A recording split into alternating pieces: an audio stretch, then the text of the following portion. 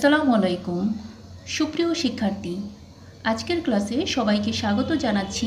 আমি মমতাজ বেগম, সহকারী শিক্ষক, Iqbal Siddiqui school and college. আজকে আমি তোমাদের সামনে পল্লী জননী কবিতাটি নিয়ে হাজির হয়েছি। কবিতাটি লিখেছেন জসিমউদ্দিন। আমি আগের ক্লাসে জসিমউদ্দিনের পরিচিতি নিয়ে আলোচনা করেছি, তাই আজকে আমি সরাসরি কবিতায় চলে যাব। কবিতাটি বড় আকারের একটি কবিতা, তাই এই কবিতাটিকে আমি দুটি ভাগে ভাগ করেছি। আজকে আমি এই কবিতার প্রথম অংশ নিয়ে আলোচনা করব। শিক্ষার্থীরা, পল্লী জননী যেহেতু কবিতার নাম, শুরুতেই আমি এই পল্লী জননী শব্দটা নিয়ে একটু বিশ্লেষণ করছি। পল্লী মানে হচ্ছে গ্রাম বাংলাকে বোঝানো হয়ে থাকে, আর জননী মানে হচ্ছে যিনি আমাদের জন্ম দেন, মা, তাকেই বলা হয় জননী। তাহলে পল্লী জননী হচ্ছে পল্লীর জননী বা মা। এখানে পল্লী জননী বলতে কোনো একজন জননীকে নির্দেশ করা হয় নাই, সমগ্র পল্লীর জননীকে নির্দেশ করা হয়েছে। অর্থাৎ কোনো একটি চরিত্রের মাধ্যমে কবি জসিমউদ্দিন পল্লী জননীর যে শাশ্বত রূপ সেটি তিনি ফুটিয়ে তুলেছেন। তাহলে শিক্ষার্থীরা, চলো আমরা কবিতায় চলে যাচ্ছি। তো প্রথমেই দেখো, রাত থম থম, স্তব্ধ নিঝুম, ঘুর ঘুর আন্ধার, নিঃশ্বাস ফেলি তাও শোনা যায়, নাই কোথা সারাকার। প্রথমেই বলা হয়েছে রাত থমথম, অর্থাৎ রাতটা হচ্ছে থমথম রাত। থমথম বলতে নিস্তব্ধতা বা ভয়াবহতা সূচক বোঝানো হয়ে থাকে। তাহলে রাত থমথম, স্তব্ধ নিঝুম। স্তব্ধ নিঝুম মানে হচ্ছে নিস্তব্ধ কিংবা নীরব। ঘুর ঘুর আন্ধার, ঘুরঘুর মানে হচ্ছে ভয়ঙ্কর, আন্ধার মানে অন্ধকার। অর্থাৎ নিস্তব্ধ রাত এমন একটি অন্ধকার যে ভয়ঙ্কর এক ধরনের অন্ধকার চারদিকে বিরাজ করছে। নিঃশ্বাস ফেলে তাও শোনা যায়, অর্থাৎ চারদিকে যেহেতু নীরব, রাতের শব্দ কিন্তু এমনি বেশি শোনা যায়। আর এখানে চারদিক নিস্তব্ধ, যার কারণে নিজের নিঃশ্বাসের শব্দটাও মনে হচ্ছে আবার নিজের কাছে ফিরে আসছে, যার কারণে বলা হচ্ছে নিঃশ্বাস ফেলি তাও শোনা যায়, নাই কোথা সারাকার। সারা শব্দের অর্থ হলো সুরকুল, অর্থাৎ কোথাও কোনো কোলাহল, কারো কোনো সারা, কোনো কিছুই নেই। রুগ্ন ছেলের শিওরে বসিয়া একেলা জাগিছে মাতা, করুণ চাহনি ঘুম ঘুম যেন ঢুলিছে চোখের পাতা। রুগ্ন ছেলে, রুগ্ন মানে হচ্ছে অসুস্থ, অসুস্থ ছেলের শিওরে, শিওরে মানে হচ্ছে মাথার পাশে কিংবা সন্নিকটে। তাহলে রুগ্ন ছেলের মাথার পাশে বসে মা একলা, মা জেগে আছে, আর মায়ের চোখের চাহনি, চাহনি মানে হচ্ছে নজর বা তাকানো, মায়ের চোখের চাহনি হচ্ছে করুণ, যেহেতু ছেলে অসুস্থ তার মায়ের চোখের চাহনিটাও করুণ চাহনি। আর ঘুম ঘুম, মায়ের চোখে ঘুম ঘুম, চোখের পাতাগুলো ঢুলছে, তারপরও কিন্তু সে জেগে বসে আছে ছেলের পাশে। শিওরের কাছে নিবু নিবু দ্বীপ ঘুরিয়া ঘুরিয়া জলে, তারই সাথে সাথে বীরু হিমায়ের একেলা পরাণ দোলে। শিওরের কাছে অর্থাৎ মাথার পাশে যে দ্বীপ, দ্বীপ বলতে এখানে বাতি, অর্থাৎ শিওরের কাছে একটি বাতি জ্বলছে, সেটা ঘুরে ঘুরে জ্বলছে, নিবু নিবু। কখনো ঘুরিয়া ঘুরিয়া জ্বলে বলতে এখানে বাতাসের ঝাপটায় কখনো দ্বীপটি বা বাতিটি নিভে নিভে যাচ্ছে, আর তারই সাথে সাথে যখনই ওই দ্বীপটি নিভে নিভে যাচ্ছে বীরু হিমায়ের, বীরু হিমা বলতে এখানে যে সন্তানের অসুস্থতায় যে কাতর, সে কাতর মাকে এখানে বীরু হিমা বলা হয়েছে। সে একা, তার একেলা পরাণ, অর্থাৎ তার হৃদয়ের মধ্যে এক ধরনের শিহরণ, এক ধরনের ভয়ের সৃষ্টি হয় যখনই বাতিটি নিভে নিভে যায়। ভন ভন বন জমাট বেঁধেছে বনু মশকের গান, এতু ডুবা হতে বহিছে কঠোর পচান পাতার গ্রাণ। তাহলে ভন ভন বন জমাট বেঁধেছে বনু মশকের গান, মশক মানে হচ্ছে মশা। এখানে রাতের যে সময়টা, সেখানে ভন ভন করে বনু মশক যেটা আছে, বনু মশারা গান করছে। আর এতু ডুবা, ডুবা মানে হচ্ছে জলা, অর্থাৎ চারদিকে পানি বেষ্টিত যে স্থান, ময়লা পানি বেষ্টিত যে স্থান, সেটাই হচ্ছে ডুবা। আর এতু মানে হচ্ছে অন্ধকার, এখানে অন্ধকার কিংবা অপরিচ্ছন্ন ডুবাকে বলা হয়েছে এতু ডুবা। সে এতু ডুবা হতে বহিছে, বহিছে মানে হচ্ছে বয়ে আসছে কঠোর পচান পাতার গ্রাণ। পচান পাতা মানে হচ্ছে পচে গেছে যে পাতা, আর গ্রাণ মানে হচ্ছে গন্ধ। এখানে গন্ধ বলতে দুর্গন্ধকেই বোঝানো হয়েছে। তাহলে এতু ডুবা হতে পচান পাতার, অর্থাৎ পচা পাতার যে দুর্গন্ধ, সেটাও বেশি আসছে। ছোট করে ঘর বেড়ার ফাঁকেতে আসিছে শীতের বায়ু, শিওরে বসিয়া মনে মনে মাতা গণিছে ছেলের আয়ু। ছোট কুড়ে ঘর, যে ঘরে তারা থাকে সেই ঘরটা হচ্ছে ছোট্ট একটি কুড়ে ঘর, আর বেড়ার ফাঁকেতে আসিছে শীতের বায়ু, সে তার বেড়ার ফাঁক দিয়ে শীতের বায়ুও আসছে। আর শিওরে বসিয়া, তারই শিওরে বসিয়া মনে মনে মাতা গণিছে ছেলের আয়ু। গণিছে মানে হচ্ছে ছেলের সুস্থতা সে কামনা করছে, বসে আছে ছেলের মাথার পাশে যে ছেলে কখন সুস্থ হয়ে যাবে, এই যে আশা, সেটাকেই বলা হচ্ছে যে ছেলের আয়ু গুনছে। ছেলে কয়, মারে কত রাত আছে, কখন সকাল হবে, ভালো যে লাগে না এমনই করিয়া কে বা শুয়ে থাকে কবে। এখন ছেলে বলছে, মারে কত রাত আছে। অসুস্থতার রাত কিন্তু দীর্ঘ হয়, অসুস্থতার রাত এমনিতেই দীর্ঘ হয়, সেটা ফুরাতে চায় না। তো ছেলেও বলছে যে এখনও রাত কেন শেষ হচ্ছে না, কখন সকাল হবে, কারণ সে তো ঘুমাতে পারছে না, যার কারণে রাতটা তার কাছে অনেক বড় মনে হচ্ছে, এমন করে ভালো লাগে না এইভাবে শুয়ে থাকতে। অর্থাৎ ছেলে হচ্ছে ছোট ছেলে, সে চঞ্চল দুরন্ত, সে সব সময় খেলাধুলা করে দৌড়ে বেড়ায়, আর সে এভাবে শুয়ে আছে, এটা তার কাছে কিন্তু ভালো লাগছে না। মা কয়, বাছারে চুপটি করে ঘুমতো একটিবার। ছেলে রেগে কয়, ঘুম যে আসে না, কি করিব আমি তার। এখন মা বলছে, বাছারে চুপ করে একবার ঘুমাবার চেষ্টা কর। এখন ছেলে রেগে গিয়ে বলছে যে আমার তো ঘুম আসছে না, ঘুম না আসলে আমি কি করব। পাণ্ডুর গালে চুমো খায় মাতা, সারা গায়ে দেয় হাত, পারে যদি বুকে যত স্নেহ আছে ঢেলে দেয় তারই সাথ। পাণ্ডুর মানে হচ্ছে বিপন্ন কিংবা ফ্যাকাশে।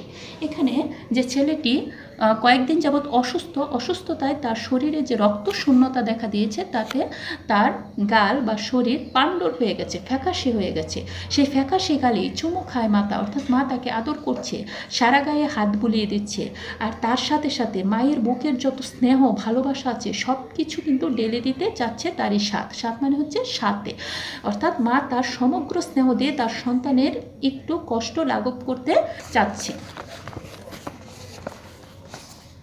তারপর দেখো, নামাজের ঘরে মোমবাতি মানে দরগায় মানে দান, ছেলেরে তাহার ভালো করে দাও কাঁদে জননীর প্রাণ। নামাজের ঘর, এখানে নামাজের ঘর বলতে মসজিদকে বোঝানো হয়েছে, অর্থাৎ মসজিদই হচ্ছে নামাজের ঘর। আর দরগা হচ্ছে, দরগা শব্দের আবিধানিক অর্থ হচ্ছে জিয়ারতের স্থান, জিয়ারতের স্থানকে বলা হয় দরগা। আর পীর বা আউলিয়াদের যে সমাধিক্ষেত্র সেটাই হচ্ছে দরগা। তাহলে মা নামাজের ঘরে অর্থাৎ মসজিদে সে মোমবাতি মানত করছে, আর দরগায় দান করবে এটা মানত করছে। ছেলেরে তাহার, অর্থাৎ তার ছেলে যেন ভালো হয়ে যায়, কাঁদে জননীর প্রাণ, মার হৃদয় কাঁদছে যে ছেলে যদি ভালো হয়ে যায় তাহলে মসজিদে মোমবাতি দিবে কিংবা দরগায় দান করবে। ভালো করে দাও আল্লাহ রসুল, ভালো করে দাও পীর, কহিতে কহিতে মুখখানি ভাসে বহিয়া নয়ন নীর।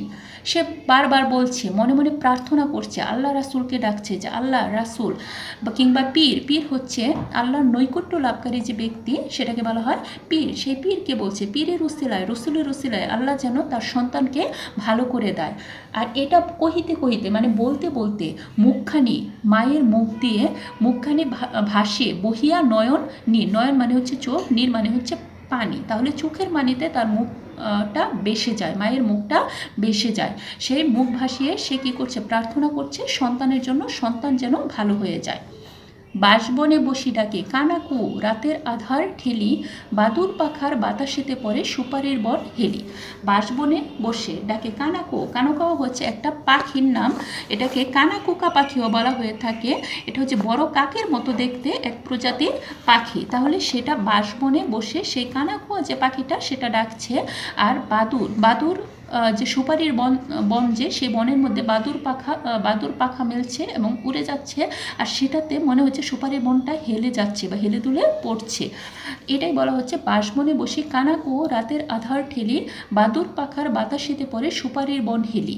চলে বুনো পথে জোনাকি মেয়েরা, কুয়াশা কাফন ধরি, দুচ্ছায় কিবা শঙ্কায় মার পরাণ উঠেছে পড়ি।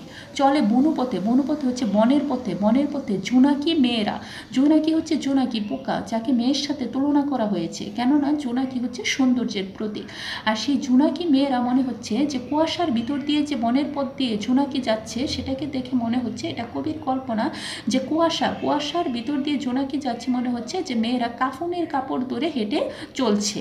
আর এই যে বর্ণনাগুলো, এই সবগুলোই হচ্ছে অশুভ কিংবা অমঙ্গলের বার্তা নিয়ে আসে, যার কারণে দুচ্ছায় মা এগুলোকে মনের থেকে উড়িয়ে দিতে চাচ্ছে। কিবা শঙ্কায় মানে হচ্ছে ভয়ে মার পরার উঠেছে বড়ি, এই যে বিষয়গুলো, কানাকুয়া পাখির ডাক,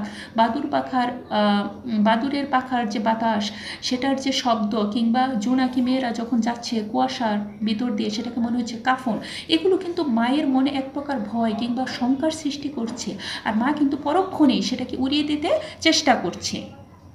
যে কথা ভাবিতে পরাণ শিহরে, তাই ভাসে হিয়াকুনে, বালাই বালাই ভালো হবে জাদু, মনে মনে জাল বনে। যে কথা ভাবিতে, অর্থাৎ কোন কথা ভাবিতে, অর্থাৎ সন্তানের মৃত্যুর কথা ভাবতে পরাণ শিহরে ওঠে। প্রত্যেক মায়ের কাছে তার সন্তান হচ্ছে অমূল্য রতন কিংবা অমূল্য ধন। সবচেয়ে গুরুত্বপূর্ণ বা সবচেয়ে মূল্যবান হচ্ছে তার সন্তান। আর সেই সন্তানের মৃত্যুর কথা কিন্তু মা কখনোই ভাবতে পারে না। এই কথা ভাবতে পরাণ শিহরে উঠে, পরাণের মধ্যে এক ধরনের কম্পনের সৃষ্টি হয়।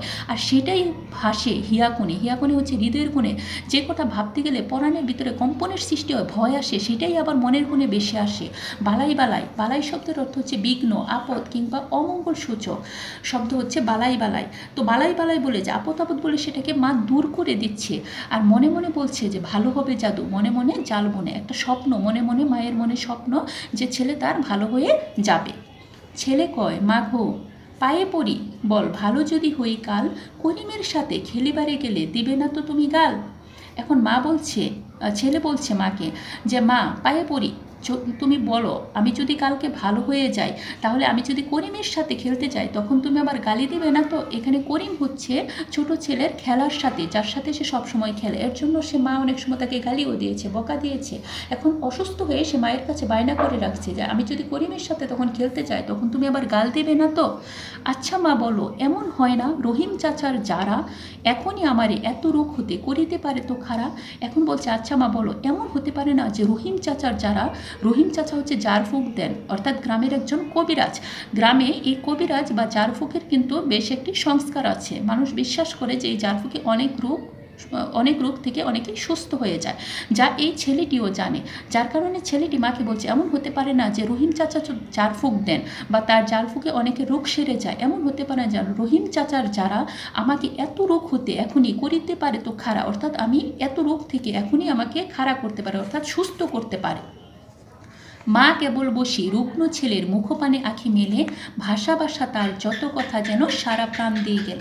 এখন মা কি করছে, মা কেবল বসে রুগ্ন ছেলের যে মুখ, সে মুখের দিকে তাকিয়ে আঁখি মেলে, মুখপানে চেয়ে আঁখি মেলে, অর্থাৎ চোখ মেলে তাকায়। আর ভাষা কথা হচ্ছে অগভীর কিংবা অস্পষ্ট, যেটার খুব গভীরতা নেই, খুব অর্থপূর্ণ না। ছেলে যেহেতু ছোট, তার কথা এতটা অর্থপূর্ণ থাকবে না। সেই কথাগুলোই মা মনে হচ্ছে সারা প্রাণ দিয়ে গেলে, অর্থাৎ খুব করুণভাবে ছেলের মুখে তাকিয়ে থেকে ছেলের কথাগুলো মনোযোগ দিয়ে শুনছে। শোনো মা, আমার লাটাই কিন্তু রাখিও যতন করে, রাখিও ড্যাপের মোয়া বেঁধে তুমি 7 নড়ি সিকা পরে। এখন ছেলে আবার বলছে যে শোনো মা, আমার লাটাই হচ্ছে ঘুড়ির সুতো জড়াবার জন্য ব্যবহৃত এক ধরনের চরকা। তোমরা অনেকেই ঘুড়ি উড়িয়েছো কিংবা ঘুড়ি দেখেছো, সেটা সুতো যে জড়ানো হয়, সুতোটা পেঁচিয়ে রাখা হয় যে চরকাটা, সেটাকে বলা হয় লাটাই। এই লাটাই শব্দ থেকে কিন্তু পরবর্তীতে লাঠিম শব্দের উৎপত্তি।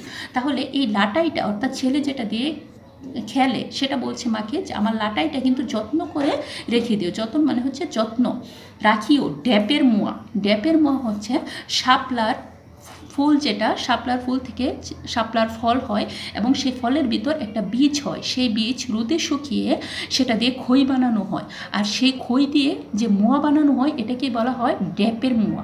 এই ড্যাপের মোয়া কিন্তু গ্রাম বাংলায় বেশ প্রচলিত এবং এই ড্যাপের মোয়াটার বেশ কদর ছিল গ্রামে, যার কারণে ছেলে মাকে বলছে রাখিও ড্যাপের মোয়া, অর্থাৎ তার খুব পছন্দ এই ড্যাপের মোয়া, বেদে তুমি 7 নড়ি সিকা পরে। 7 নড়ি মানে হচ্ছে 7 প্যাচ বিশিষ্ট, সিকা মানে হচ্ছে, সিকা সাধারণত রশি কিংবা সুতা দিয়ে বানানো হয়, যেটা উপর থেকে টানানো হয় বিভিন্ন বিড়াল বা অন্য অন্য প্রাণীর উপদ্রব থেকে খাবার রক্ষা করার জন্য। আগে কিন্তু এই সিকা গ্রাম বাংলার ঘরে ঘরে থাকতো, বিভিন্ন খাবার তুলে রাখা হতো এই সিকায়।